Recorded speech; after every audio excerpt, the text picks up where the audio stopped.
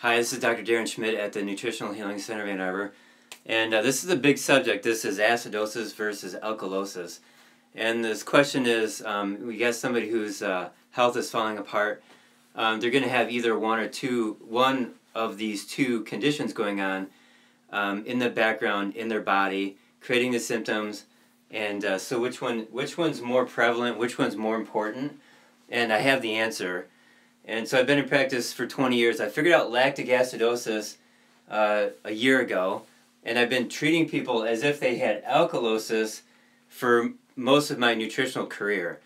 Now, and I've seen the difference between the two. So I have 2 columns here, and I have 4 sheets to go over with you on this, and it's super interesting, so just bear with me. Now, this information goes back many, many decades. We're talking actually even to the early 1900s. And it's pretty well spelled out, but there's some missing information. I have mentors that I watch on YouTube. Even before YouTube was invented, some of these doctors that give lectures on YouTube now, I would see them live and listen to what they had to say.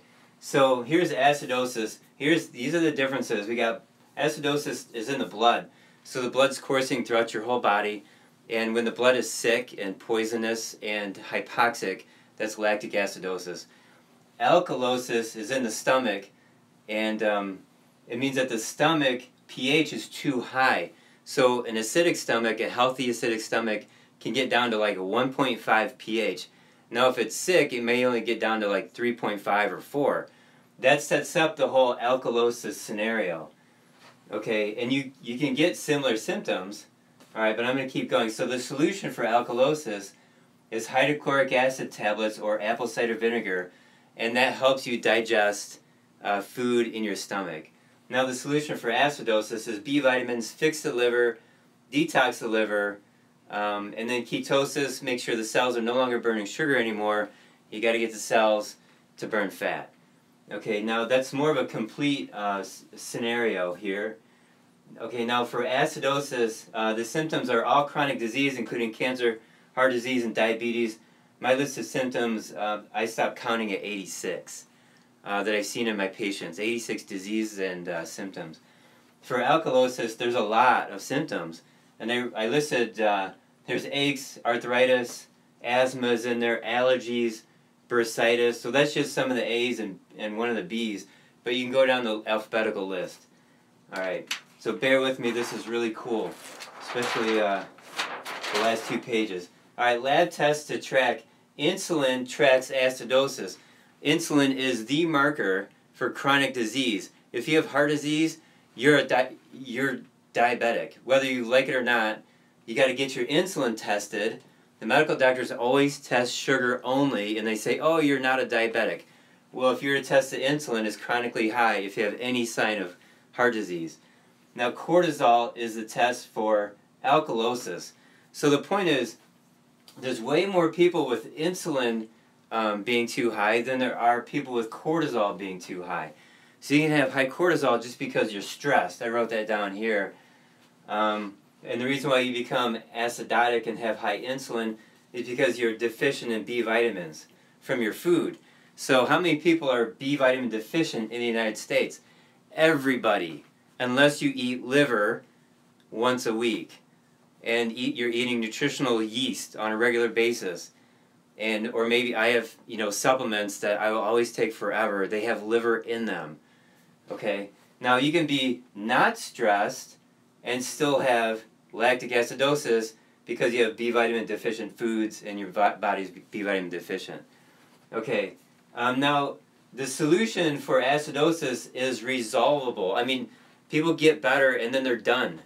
And they maintain it once a week with eating like 3 ounces of liver or something. But I've been in practice, and I figured out lactic acidosis 1 year ago. I've been in practice 20 years now. I figured this out 1 year ago. My results are solid. Whereas before, when I treated everything like alkalosis, I did this for years.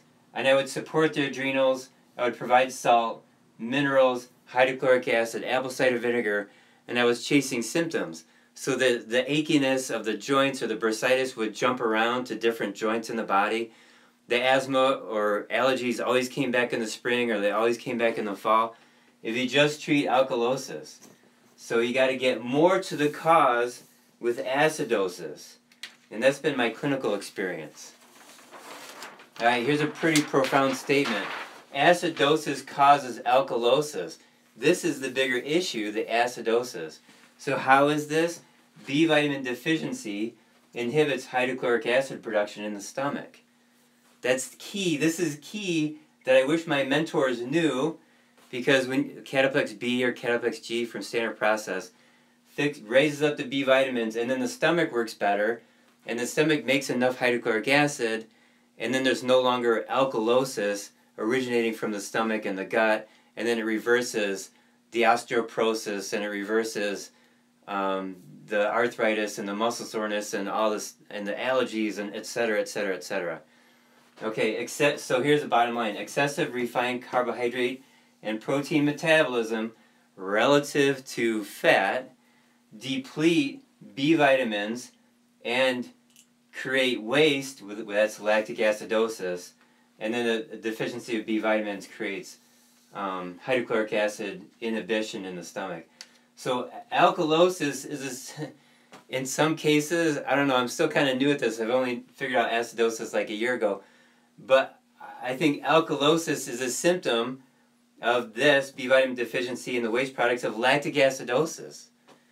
So you got to fix the waste products of carbohydrate metabolism, and you got to fix lactic acidosis in order to fix alkalosis. I know it sounds backwards or weird or whatever, but I've seen this to be clinically true.